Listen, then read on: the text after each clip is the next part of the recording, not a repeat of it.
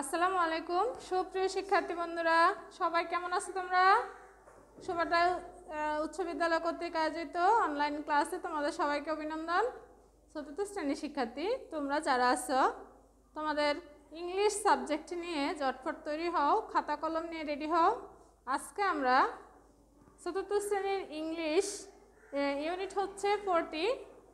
এখানে একটা গল্প আছে রেশমা। এই গল্প আজকে আমরা আলোচনা করব। আলোচনার আগে আমরা শুরুতেই কয়েকটা ওয়ার্ড মিনিং লিখে নেই, যে ওয়ার্ড মিনিংগুলো আমাদের জানা থাকলে আমরা গল্পটা খুব সহজেই বুঝতে পারব। প্রিয় শিক্ষার্থী বন্ধুরা, তোমরা খাতা কলম রেডি করো এবং আমার সাথে সাথে তোমরা এই ওয়ার্ড মিনিংগুলো লিখে নাও। এখানে লেখা আছে ওয়ার্কার। ওয়ার্কার শব্দের অর্থ হচ্ছে কর্মী, যারা কাজ করে তাদেরকে ওয়ার্কার বলা হয়।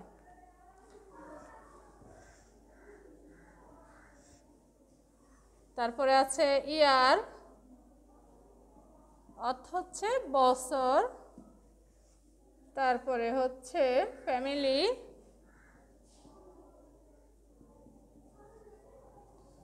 অর্থ পরিবার। এরপরে আছে দেখো ভিলেজ,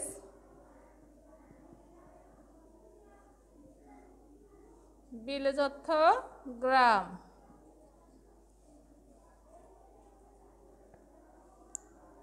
তারপরে আছে হোম, হোম অর্থ বাড়ি। তারপরে আছে ড্রাইভার, ড্রাইভার অর্থ হচ্ছে চালক।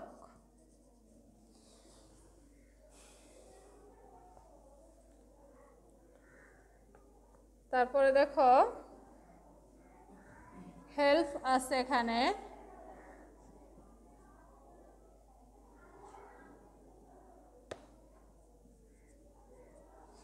হেল্প অর্থ হচ্ছে সাহায্য করা।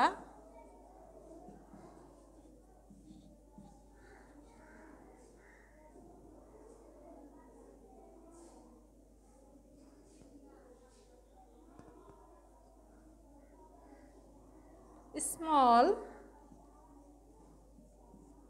অর্থ হচ্ছে ছোট।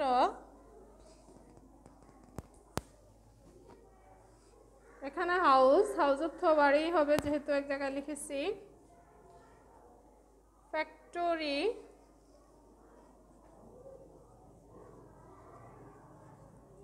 ফ্যাক্টরি অর্থ কারখানা।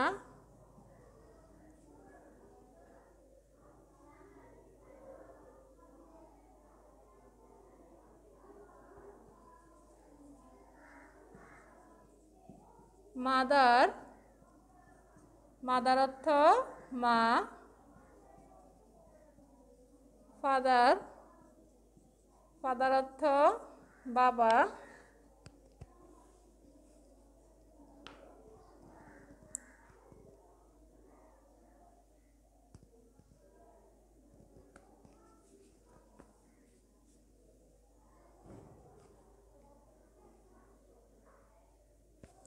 এখানে আছে মর্নিং,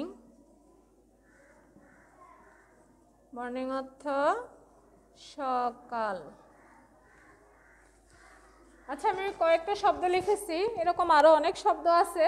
আমরা পরের ক্লাসে ওই শব্দগুলো আবার লিখে নিব, পর্ব শিখব। এখানে দেখো আছে ওয়ার্কার অর্থ কি? কর্মী। ইয়ার অর্থ বছর। ফ্যামিলি অর্থ পরিবার। ভিলেজ অর্থ গ্রাম। হোম অর্থ বাড়ি। ড্রাইভার অর্থ চালক। হেল্প অর্থ সাহায্য করা। স্মল অর্থ ছোট। ফ্যাক্টরি অর্থ কারখানা। মাদার অর্থ মা। ফাদার অর্থ বাবা। মর্নিং অর্থ সকাল। আচ্ছা প্রিয় শিক্ষার্থী বন্ধুরা, এবার আমরা একটু একটু করে গল্পটা পড়ি। গল্পটা শুরুতেই দেখো একটি গ্রামের দৃশ্য আছে, নদীর পার। সাথে একটি মেয়ে বাবার সাথে আছে। দেখো ছবিটা তোমরা ভালো করে সবাই। এরপরে দ্বিতীয় নাম্বার ছবিটা যেটা আছে সেটাতে দেখো একটা গার্মেন্টস ফ্যাক্টরির ছবি এখানে দেওয়া আছে, সেখানে মেয়েরা কাজ করছে। তাহলে এই ছবিগুলো দেখে আমরা কিছুটা বুঝতে পারতেছি যে এখানে নিশ্চয়ই কোনো একটা গার্মেন্টস কর্মীর কথাই লেখা আছে। তাহলে আমরা শুরু করি। Reshma is a garments worker. Reshma একজন গার্মেন্টস কর্মী ইন ঢাকা, ঢাকার। শি ইজ 8 years old, তার বয়স 18 বছর। Her family come to Dhaka from a village 8 years ago, তার পরিবার 8 বছর আগে ঢাকা এসেছিল। দেয়ার ওয়াজ river erosion in her village, নদীর তীরে ছিল তারা এক সময় গ্রামে থাকতে। দে লাস্ট দেয়ার হোম, যখন তারা শেষ বাড়িতে ছিল তখন হচ্ছে কি নদী তাদের বাড়িঘর সব ভেঙে নিয়ে গেছে। তারপরে তাদের থাকার কোনো জায়গা ছিল না, পরে তারা শহরে বা ঢাকা আসতে বাধ্য হয়েছে। অবশ্য আমরা এই ছবিতেও এই দৃশ্যটা দেখছি নদীর তীরে, নদীতে ভেঙে যাচ্ছে বাড়িঘর সব কিছু। আচ্ছা যাই হোক, এবার দেখো দেয়ার এটা পড়েছি। So the family come to Dhaka, সেজন্য তারা কি করে ঢাকা চলে আসে। Reshma's father worked as a rickshaw driver but he died in an accident. রেশমার বাবা কি করত? রিক্সা চালকের কাজ করত, কিন্তু দুর্ভাগ্যবশত তার বাবা অ্যাক্সিডেন্টে মারা যায়। Reshma's uncle Ratan help the family. রেশমার uncle তিনি হচ্ছে রতন, তাদেরকে সাহায্য করে। He found a small house for them এ কল্যাণপুর, তারা কল্যাণপুরের একটি ছোট্ট বাসায় থাকে। হি টুক Reshma two A garments factory in Mirpur. Reshma Mirpur একটা গার্মেন্টস ফ্যাক্টরিতে বা গার্মেন্টস কারখানায় কাজ করে। She works there now. Her younger brother Babul goes to school. তার ছোট ভাই বাবুল সে স্কুলে যায়। হি ইজ ইন ক্লাস 5, সে 5ম শ্রেণীতে পড়ে। হার মাদার স্টিক্স নকশি কাঁথা at home and sell them. রেশমার মা হচ্ছে কি করে নকশি কাঁথা সেলাই করে, হোম ডেলিভারি দেয়। তারপর দেখো আছে the garments factory is 2 kilometers from Reshma's house. Garments কারখানাটা রেশমার বাসস্থান থেকে 2 কিলোমিটার দূরে অবস্থিত। ইন দ্য মর্নিং, এক সকালে, she well to work. In the morning, সকালে সে কী করে পায়ে হেঁটে তার কাজে যায়। সাম of her friend go by bus, কিন্তু তার কিছু বন্ধুরা কী করে বাসে যাতায়াত করে, রিক্সায় আর স্কুটার এবং স্কুটারে। সে কী করে পায়ে হেঁটে তার কাজে যায়, অথচ তার কিছু বন্ধুরা আছে তারা রিক্সা, বাস অথবা স্কুটার করে যায়। শি ওয়ার্কস ফ্রম 8 AM, সে কী করে 8 ঘন্টা কাজ করে। সে কী করে 8 AM to 4 PM, সকাল 8টা থেকে বিকাল 7টা পর্যন্ত কাজ করে। Reshma likes to go to the cinema. Reshma cinema দেখতে ভালোবাসে, পছন্দ করে। But she does not have much free time or money for this, কিন্তু সে টাকা আয় করার জন্য she open works extra hours until 6 PM, say extra টাকা ইনকামের জন্য 6টা পর্যন্ত কী করে কাজ করে। so that she can make more money. Her family need his money for food and others things. আচ্ছা, আমরা একটা মেয়ের গল্প পড়লাম। আমরা যদি নিজের ভাষা একটু চিন্তা করি তাহলে এখন আমরা গল্পটা বলতে পারবো। সেটা হচ্ছে একটি গ্রামের মেয়ে হচ্ছে রেশমা, তার বাবা মা এবং ছোট ভাই আছে। তাদের গ্রামে নদীর তীরে অবস্থিত থাকায় নদী ভাঙনের পরে তাদের ঘরবাড়ি নদীতে বিলীন হয়ে যায়। অতঃপর তারা ঢাকা শহরে আসতে বাধ্য হয়।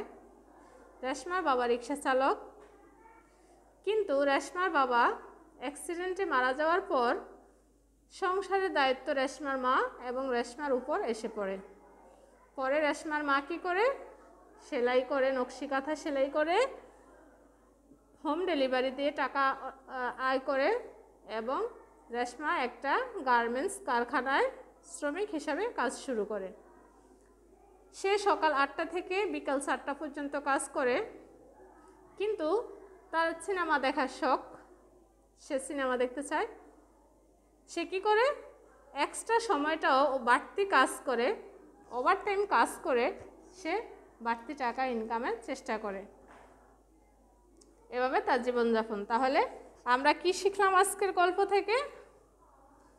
একটা বাস্তবতা শিখলাম, একটা মেয়ের দায়িত্ব নেওয়ার গল্প শিখলাম। এই গল্প থেকে আমরা তোমাদেরকে কিছু বাড়ির কাজ দিয়ে দিব, তোমরা এই কাজগুলো অবশ্যই করবা।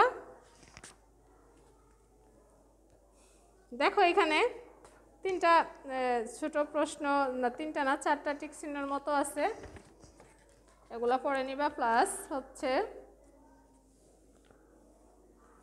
পৃষ্ঠা নাম্বার 82, শব্দগুলো আমি মুছে দিচ্ছি, আশা করি তোমরা সবাই তুলে নিয়েছো। এবার বাড়ির কাজটা লিখে নাও। যেই কয়টা দিন তোমাদের স্কুল বন্ধ থাকবে তোমরা অনলাইন ক্লাসগুলো রেগুলার করবা।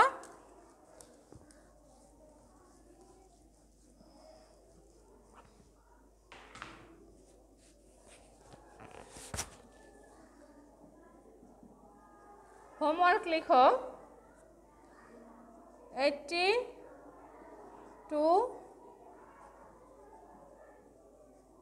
82 পেজ। এখানে তুমি হচ্ছে লিখবা প্রথমে write the question word from the box. এই বক্সের থেকে কোশ্চেন প্রশ্নবোধক শব্দগুলো নিয়ে তুমি এই শূন্যস্থানটা পূরণ করবা। এ পার্টে আছে এটা কোশ্চেন ওয়ার্ড দিয়ে fill in the gaps. B পার্টে আছে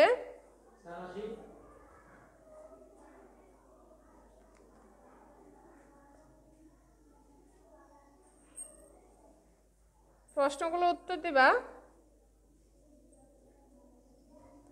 আচ্ছা, এ এবং বি এই দুইটা তোমাদের বাড়ির কাজ দিয়ে দিলাম।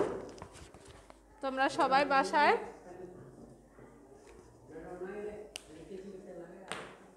প্রিয় শিক্ষার্থী বন্ধুরা, তোমরা শোনো আমি কি বলছি। প্রথমত তোমরা এই গল্পটা দেখবা, ভালো করে ছবি দেখবা, তারপরে গল্প থেকে সবগুলো ওয়ার্ড মিনিং তুমি খুঁজে খুঁজে বের করে শিখে নিবা। তারপরে হচ্ছে গল্পটা রিডিং ভালো করে অর্থ সহকারে পড়বা, পড়ে নিজে নিজে একটু কল্পনা করে বুঝবা যে আসল ঘটনা কি। তারপরে দেখবে তোমার কাছে প্রশ্ন এবং উত্তর খুব সহজ হয়ে যাবে। এরপরে তোমরা আস্তে আস্তে SWগুলো করে নিবা। ঠিক আছে, সবাই ভালো থেকো। আগামী ক্লাসে তোমাদের সাথে আবার দেখা হবে। সে পর্যন্ত আল্লাহ হাফিজ।